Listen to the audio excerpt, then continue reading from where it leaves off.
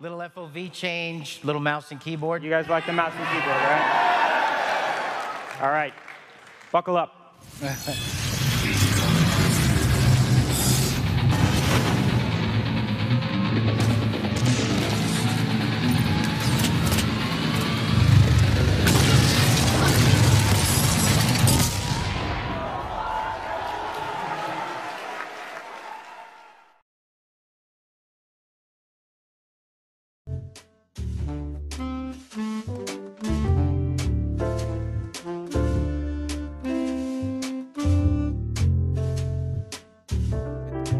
Since it was announced that Invasion Mode, one of the main game modes for Doom Eternal, will not release at launch. Will release as a free update shortly after launch.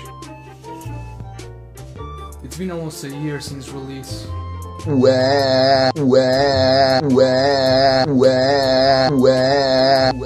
my god, this is so sad. Vega, play Mario Judah Mr. Rage Nightcore.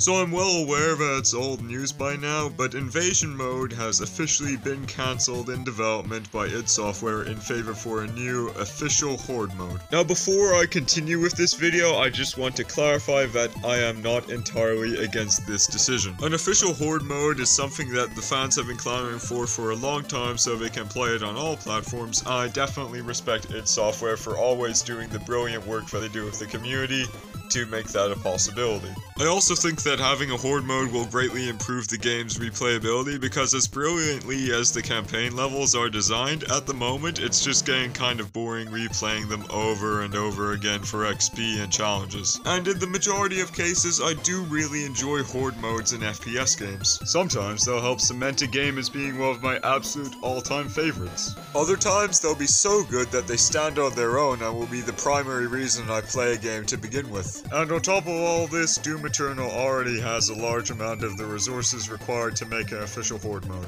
So yes, just to clarify, I am not against a Horde mode in Doom Eternal. Anything but really. But I just want to make this video to try and talk a bit more about how I've been feeling about the whole situation.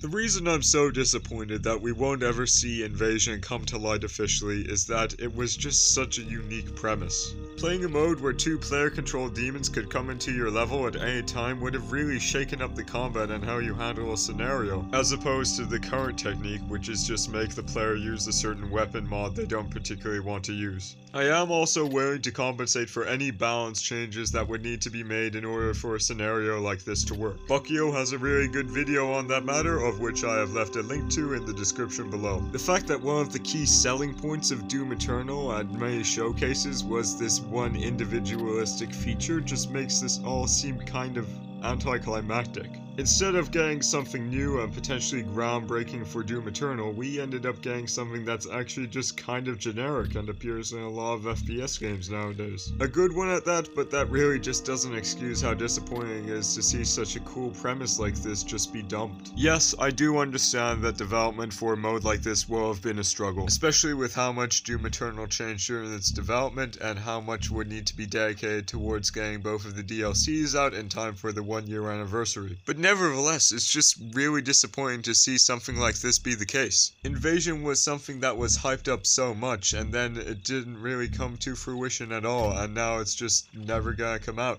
Something truly novel was what we had, and then it just sort of went, which just really disappoints me. I didn't want to be the one to rain on everybody's parade, but I just wanted to bring this up because it was really bugging me and I thought it was worthwhile talking about. It's a shame that we'll never see this new and fresh idea come to light, but it is rather good that we're going to get something that we've been asking for a long time now. And personally, I can't wait for Horde mode.